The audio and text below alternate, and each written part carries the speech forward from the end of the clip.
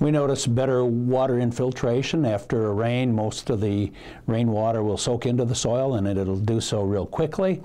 And we have improved soil structure, and our crop yields have been excellent. By not disturbing the soil, we find the old root holes that absorb moisture. And in addition to that, you have a lot of life within the soil, the worms and so on, that create holes in the soil, absorb water, and give the soil life. I've soil tested over the years that I've owned the farm, and in the last 25 years, the soil organic matter has increased from about 2.5% to about 4.7%.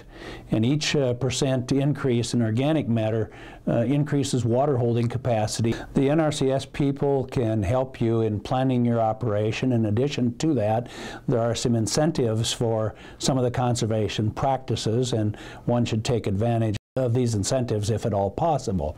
They also have the people that are knowledgeable, or can direct you to people that are knowledgeable about the practices that you want to implement.